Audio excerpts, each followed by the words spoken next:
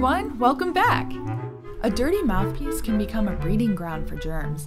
In addition, mineral deposits build up in and around the mouthpiece, which not only looks gross, but can negatively affect your tone quality. Most clarinet mouthpieces and many saxophone mouthpieces are made from hard rubber. We cannot use traditional cleaning methods because these things will ruin the mouthpiece due to the finicky nature of hard rubber. What I am going to share with you today is the least abrasive, most effective method of cleaning a hard rubber mouthpiece.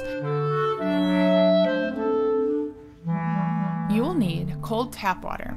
Avoid using hot water because it will discolor your mouthpiece and make it stinky. White vinegar. This common household acid will gently remove the mineral buildup and safely disinfect your mouthpiece. A small container for soaking your mouthpiece in, and a very soft cloth.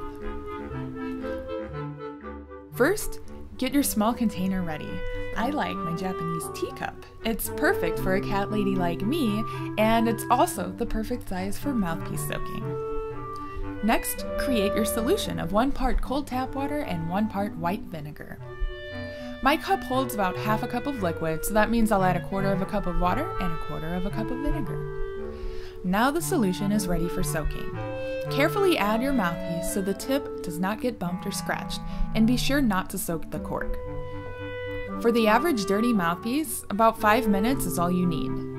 If the mineral buildup is still there after 5 minutes of soaking, go ahead and leave it in there a little bit longer, checking back every 5 minutes until it is gone.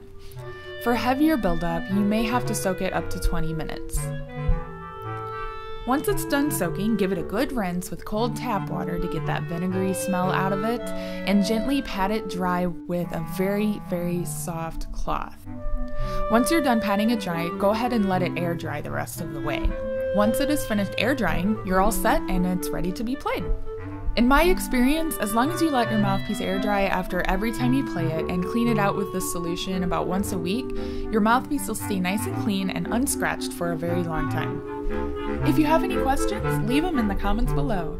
Thank you so much for watching, and as always, happy practicing!